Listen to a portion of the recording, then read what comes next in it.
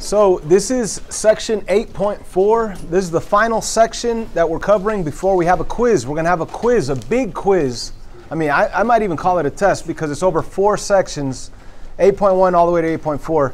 8.1 was just classifying polynomials based on the degree and number of terms, also adding and subtracting them.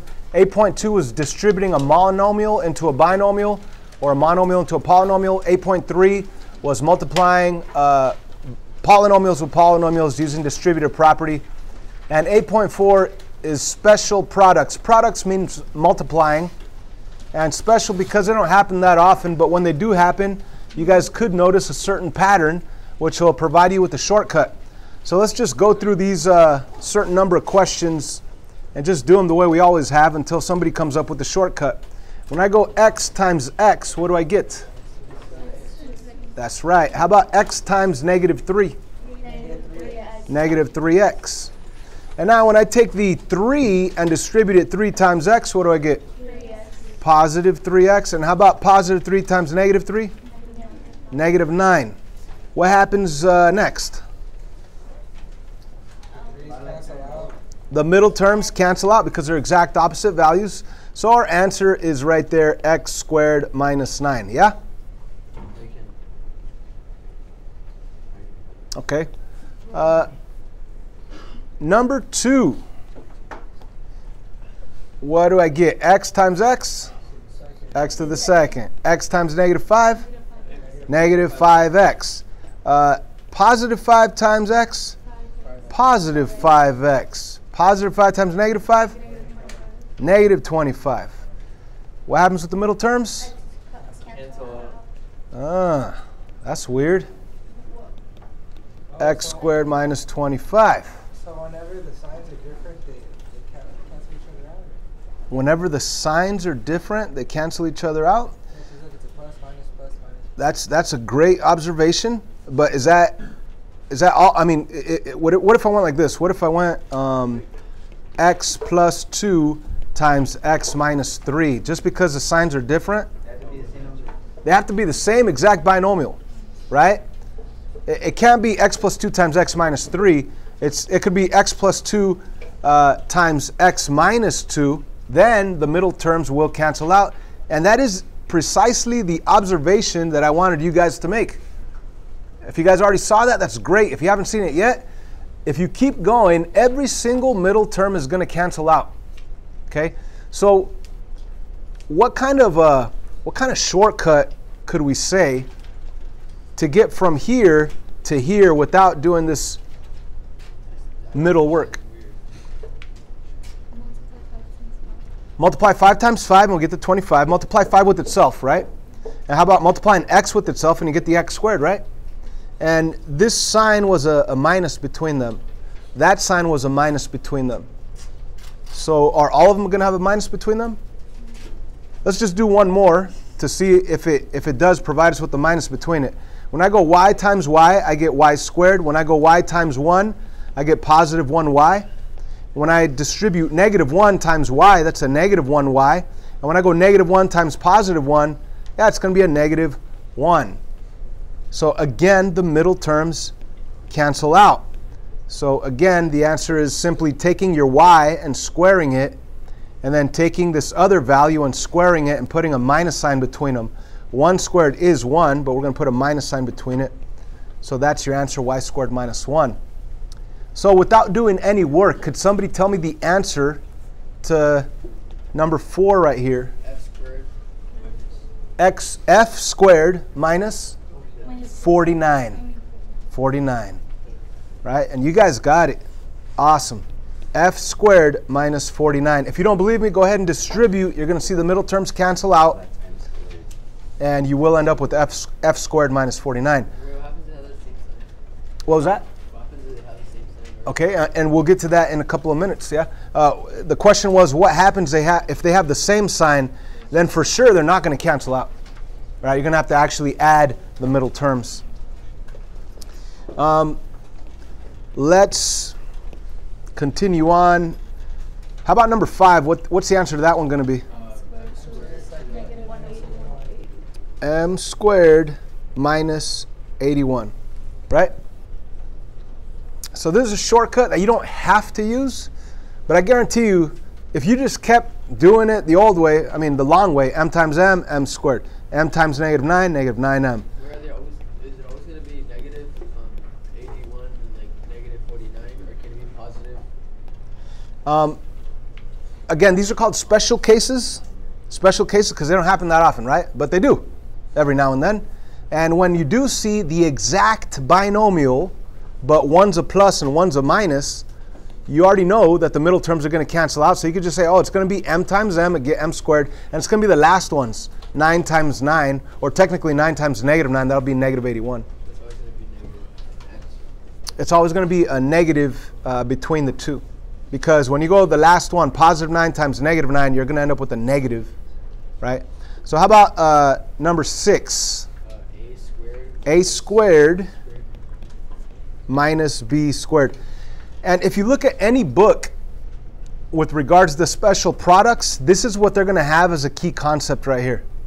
When you have the same exact binomial, but one's plus, one's minus, it's simply taking your first item and squaring it, taking your second item and squaring it, and putting a minus sign between it. That's your shortcut, right? So this shortcut applies to any type of binomial that's being multiplied with the same binomial but with the opposite sign in the middle. So I could say something like this, like, let me make a crazy one up. How about 2x to the third y minus 5, minus 5, we'll just leave it like that, times 2x to the third y plus 5. What's my answer going to be right there just by understanding this shortcut?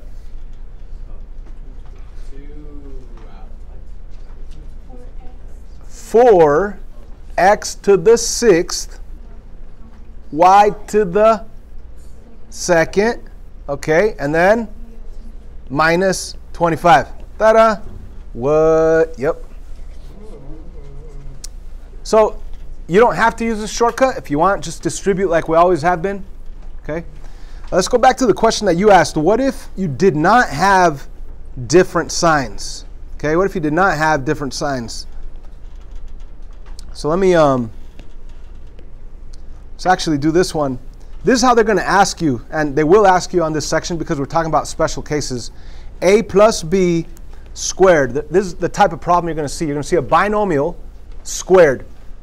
Now, let's understand this. When you have a binomial with the power of 2, you cannot distribute the power of 2. You cannot. If it were a monomial, like let's go back and review back when we did exponents. If you had like 5x squared y z to the 5th, all to the second power, yeah, you could put the power of 2 on the 5, you could put it on the x, you could put it on the y, you could put it on the z. But that's when there's specifically one term in here, and we don't have one term in there. We have 2 terms, binomial, so you cannot distribute the power of 2. What you have to do is write this 2 times. So whenever you see any type of binomial in parentheses to the second power, you're going to have to write it twice. A plus b times a plus b. Now, as you mentioned, what happens when you have the same sign, instead of them being different, like up here, they're the same sign, the middle terms are not going to cancel out. So I wouldn't worry about memorizing a shortcut here. I would just actually work it out and understand that your middle terms do not cancel out. A times a squared. A times b, that's ab. B times a, that's also ba, but I'm going to write it as ab, put a plus sign, and then b times b, that's b squared. So your final answer would be a squared, 1 plus another of those same exact ab's, right? 1 ab plus another ab. There's going to be 2 of those ab's plus b squared. So this is if you look at any textbook, it'll tell you that this is another shortcut, but I don't really even call that a shortcut, right? Like if we had x plus 3 squared, the book would say, okay, identify your a term, which is x, your b term, which is 3, and then do a squared, which means you're going to square x, and that'll be the first part of your answer, x squared. And then the middle term is going to be 2 times your a times b. So it's going to be 2 times your x times 3. So if you write that out, 2 times your x times 3. And then at the very end, your b squared, which is 3 squared, which is going to be 9, right? So plus 9. So right here, when you look at the inside, x times 3, that's really 3x. And 2 times 3x, that would be 6x. So you'd end up with x squared plus 6x plus 9. I don't really call that a shortcut. I would just write x plus 3 2 times, and I would distribute one term at a time. So that would be the answer, right? Yeah, x squared plus 6x plus 9 would be the answer to that one. Let's use what we just learned to do a couple of these homework questions.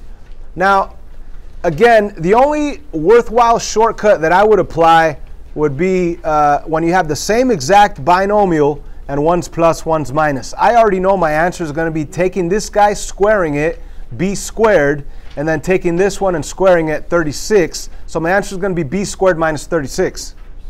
But because you guys are barely learning this, why not show your work? Okay? Because the more work you show, the more, how can I say it? The more work you show, the more clear the shortcut will be. Right? Show it. B times b, b squared. B times negative 6, negative 6b.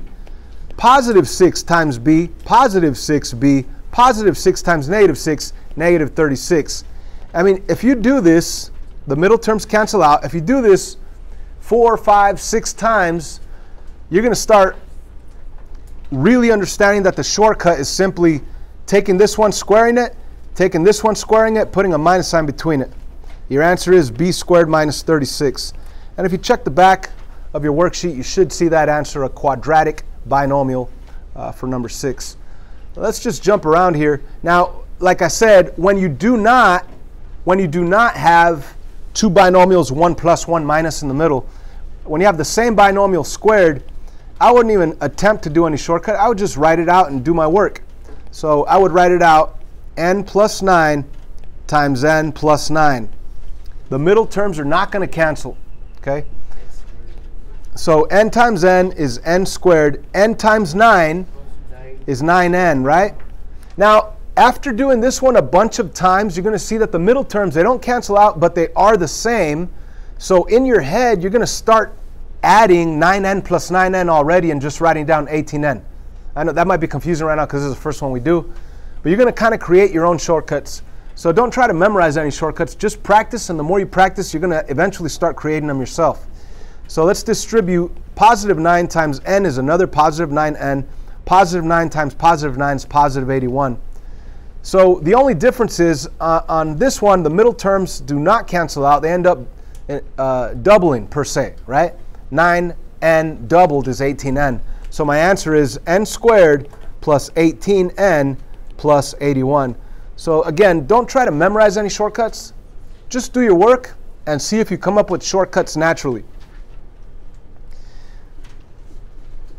Let's do one with a minus, like number 9. Okay, so what do I do? Distribute the exponent? No. You're going to write it twice. Okay, do not distribute the exponent because there's a minus sign that's a binomial.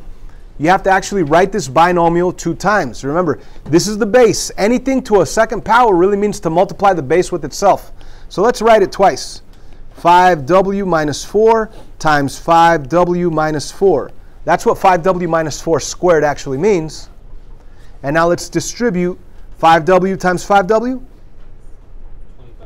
25w squared. Okay, and then 5w times negative 4. Negative 20w. Now, at this point, because I'm a math teacher and I've done this so much, once I know the second one, 5 times negative 4, that's negative 20w, I already know that my final answer is going to have a negative 40w.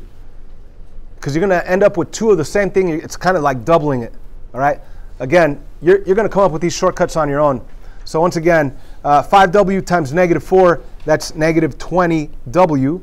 And when you distribute the negative 4 times 5w, that's another negative 20w. And then negative 4 times negative 4, that's positive 16.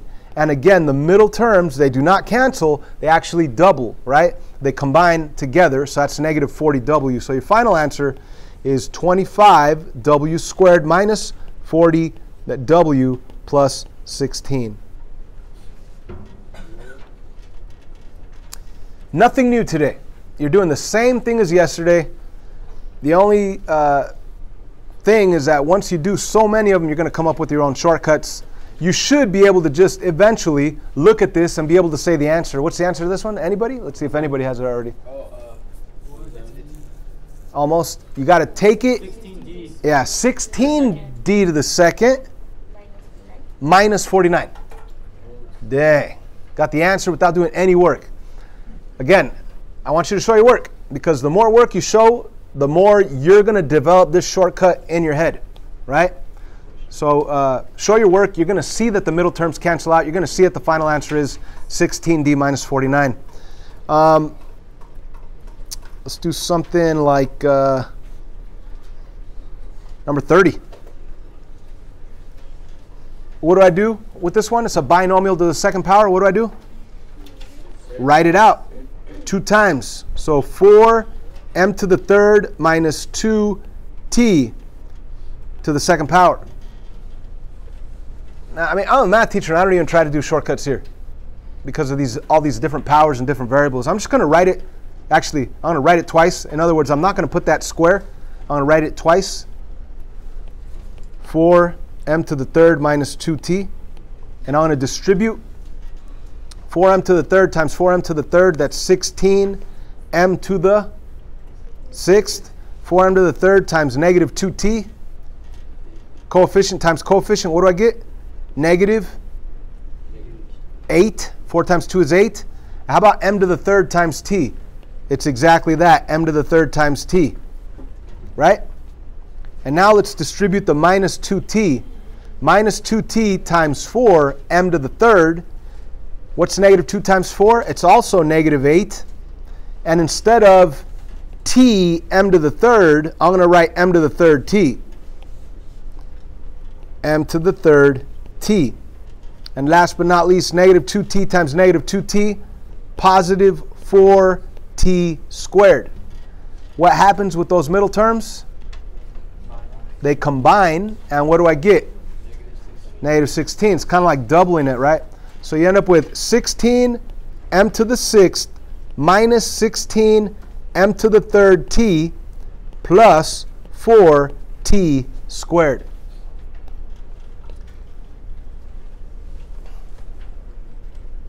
And that's about it.